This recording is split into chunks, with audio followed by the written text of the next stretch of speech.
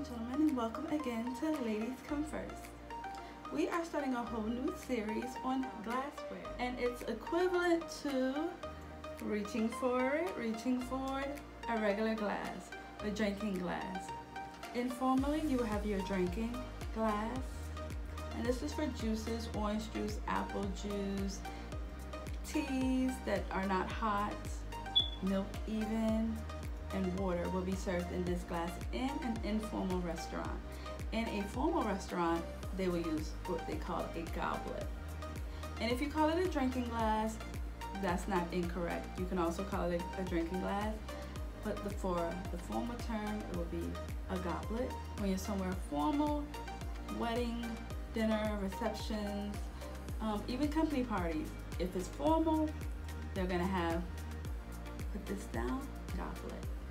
And now for an overhead view of the table.